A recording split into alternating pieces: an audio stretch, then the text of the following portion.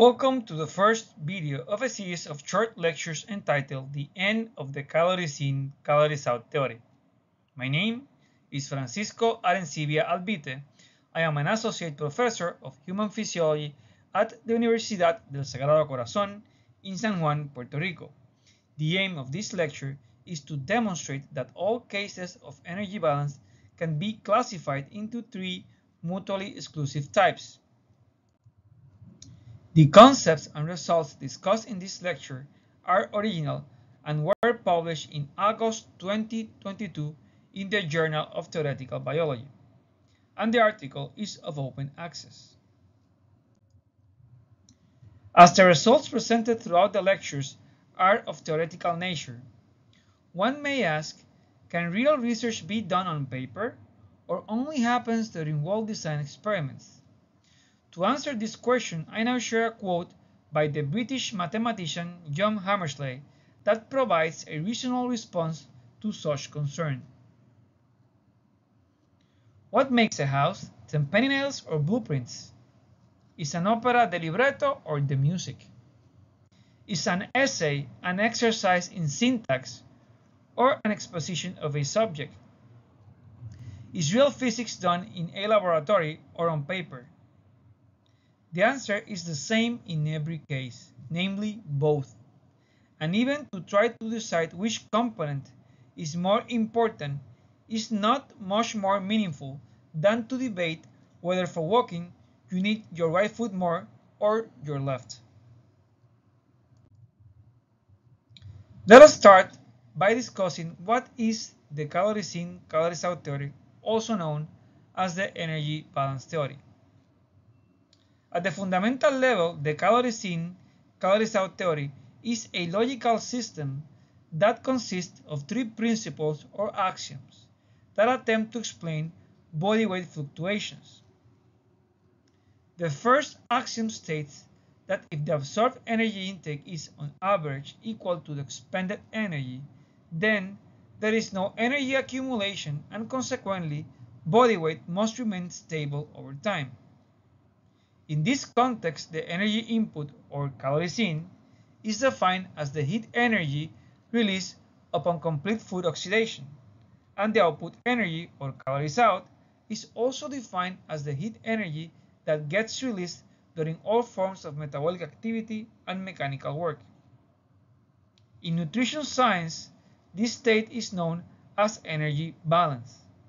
As we will see in this lecture, all cases of energy balance can be separated into three mutually exclusive types. The second axiom states that when the absorbed energy intake is, on average, greater than the expended energy, then the excess energy accumulates, leading to weight gain, a state known as a positive energy balance or simply a state of energy surplus. Finally, the third axiom states that when the expended energy exceeds on average the absorbed energy intake, then the body energy stores are reduced, leading to weight loss, a state known as a negative energy balance or simply a state of energy deficit. I now present a new concept that I call the VO2 deviation, which is defined as the difference between the daily molecular oxygen volume uptake, VO2, and the oxygen volume required to completely oxidize the daily absorbed macronutrient intake, where the symbol for the latter is VO2 asterisk and can be computed by the given formula. Now we are ready to prove that all cases of energy balance can be separated into three mutually exclusive types.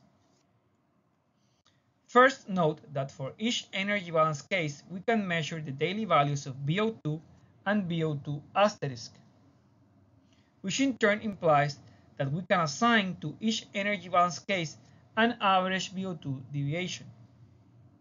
Any deviation is either negative, zero, or positive. Therefore, all energy balance cases can be divided into three non-intersecting sets. The type 1 energy balance set which is the collection of all energy balance cases where the mean VO2 deviation is negative, the type 2 energy balance set, which is the collection of all energy balance cases where the mean VO2 deviation is 0, and the type 3 energy balance set, which is the collection of all energy balance cases where the mean VO2 deviation is positive. The union of these three sets is what I call the energy balance space. In conclusion, it is now clear that all cases of energy balance can be separated into three mutually exclusive types. As we will see in the final lecture, each energy balance type leads to contradiction. This renders the calories in, calories out theory as an impossible paradigm. Thanks for watching, and I see you in the next lecture.